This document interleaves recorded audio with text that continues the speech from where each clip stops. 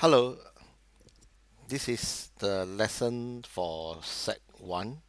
If you are Sec 1, you should have been to the Sec 1 classroom. In the Sec 1 classroom, it should be under this code, which you guys would have known it by now, MO40GS. So with this, you can join our class. So basically what happened is that we want you to submit Google Slides, which is something like a presentation about yourself. So you can actually click on term 1 in the classroom, and you can move down a little bit and you can see Google Slides. This is about me under Mr. Michael Poh. So once you click about me, you will come to this place where this is a Google Slides about me. So the first slide you will have you can change this to my name to your name and your class. It will be good if you can insert a picture of yourself. That would be one bonus point. About me, the next slide you can have a click about you. Write three interesting things about yourself. Of course, if you cannot edit, it is good for you to make a copy for yourself. Make a copy into your own folder in your own drive, Google Drive, that is. So once you make, you can even create a folder for your own project in future. So you can call this, give it a name so that we know that it's about you. Um, so coming back to the project, after you write three things about me, there will be 3 points plus 1 point here. There will be 4 points. My family, it'll be good if you can see a picture of your family here. Of course, your family photo will tell us a little bit about you. And of course, if you want to write something to let us know a little bit on your about your family, that would be good. Finally, family tree. Okay, this is the most difficult part of this project because there are many ways that you can do your family tree. You can use different shapes to represent different people in your family tree. We do not need too much information. Basically, probably you, your family, and maybe a little bit about your extended family, maybe your paternal side or your maternal side.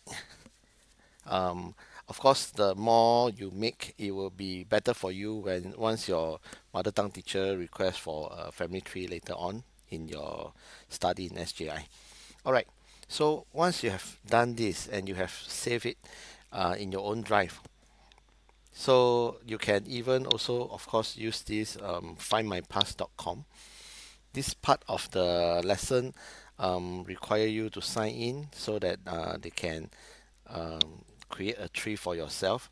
So let's just try. Okay, let me use my own so that I can show you what to do. All right.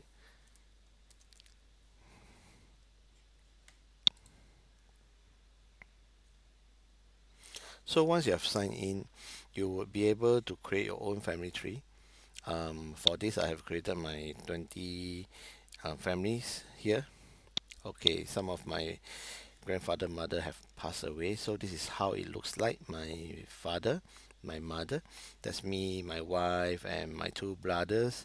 Of course, I have one son that's here, which is hidden. Of course, then you realize that the whole screen cannot capture everything that you see down here.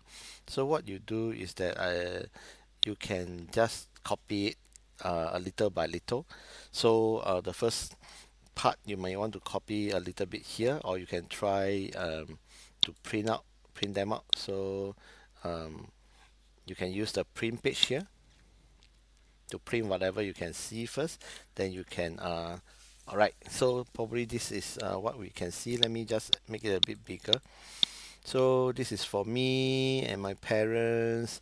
I didn't put down the other cousins, but if you think that is enough, you can um, press the print screen button on your computer, PRTSC, or use any other ways to even you can use a snippet if you are using computer, SNIPP. So you can use this snipping tool that you can use a clip, a new clip. You can just cut off, select the portion that you want, and after this you can copy whatever that you see, and of course you can don't need to save it. I can just paste it in here for my own. So once I paste it in, if your family tree is too big, of course you can copy a few times and paste them together. Once you have finished this, you can of course submit it for grading. The deadline is end of this term. So if you have finished your Google about me, then what you can do is of course go up to the Google Forms about my family tree under Mrs. Madam Sundari.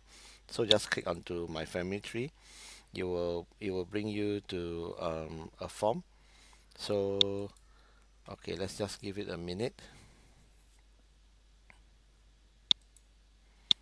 Okay,